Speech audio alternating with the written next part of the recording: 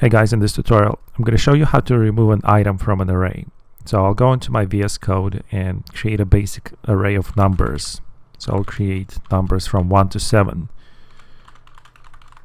I don't know exactly what you're trying to do by removing items from an array, but I'm going to show you different ways of doing that, and hopefully one of them will match something you're looking for. So here I output the 7 numbers in the array, and the first way of removing items is simply setting the length property to a different length, and it will cut off the rest of the numbers. So we have 1 to 3 here.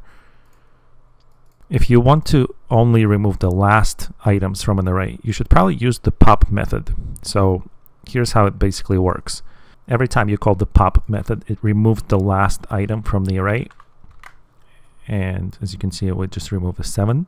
This function actually returns the item that was removed, so you can assign it to a value. So here I'm going to run pop 2 times more, and you see that we removed 5, 6, and 7. Now the next one is shift method. Shift is like a backwards pop.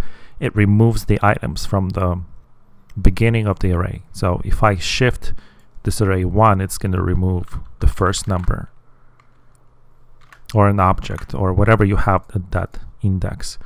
So I'm going to call it a couple more times, and you will see that we just removed 1 to 3.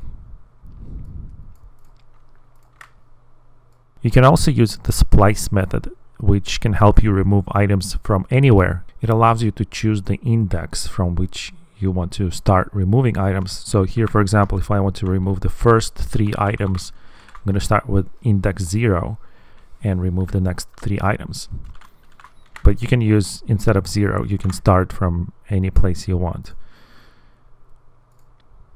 So this removes the first 4 and so on.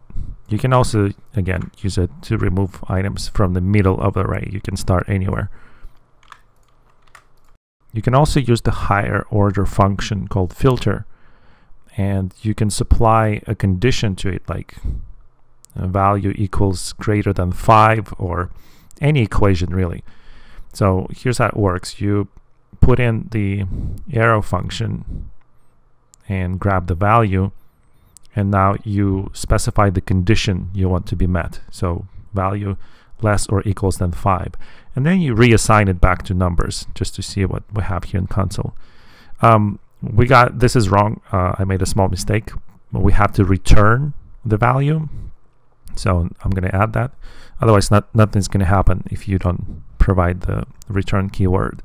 So here we go. We only have 1 through 5 because the value matched that condition, less or equals 5. But again, you can use any condition in there that you want. Also, you can use the delete keyword.